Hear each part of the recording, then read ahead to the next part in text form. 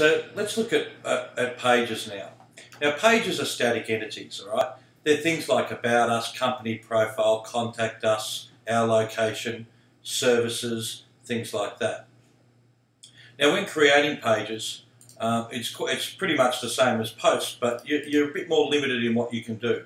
So let's have a look at my about page. And you'll see that I've just created just basically a text page for my about page. Okay. Now, I've created this as a full width page. I could just have it as a default template, and if I updated that, the page would end up with a sidebar. Oh, wait a sec, it hasn't loaded yet. Okay, the page would end up with a sidebar, and it's as simple as that. Now you could have sub-pages underneath that, and if you're going to create a sub-page, you would put that under a parent. Okay, just like child, it'll be a child of a parent. Okay, so pages pretty much have most of the same features. A lot of the time the featured image will not work on a page, so you'd have to actually embed that featured image within a page. So I could go right ahead here, and if the image is an image uploaded to this post, I could make that a medium-sized image, write no file, insert that into the page, and update the page, and then we would see if it loads quick enough, you'd see myself on the right hand side. Okay, so pages are pretty much the same as posts, except they are static entities.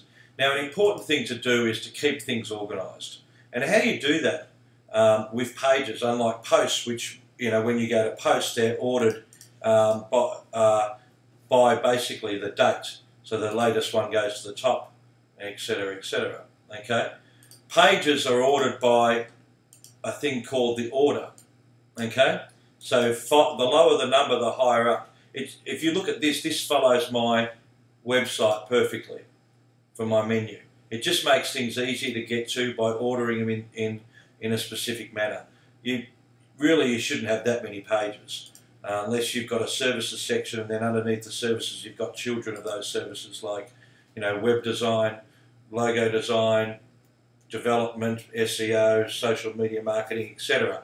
You could create that under pages. But all in all, pages should be kept nice and neat. They should be descriptive, and they should be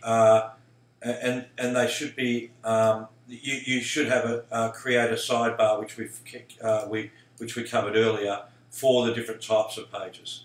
Okay, so there is a basic page, and you can see that I haven't done that very well. I've got, look, it's just too long with the sidebar widgets. I didn't have a sidebar on this, so I actually have to change this so that it's not so long. The sidebar should really never go longer than the text on the page if you can avoid it.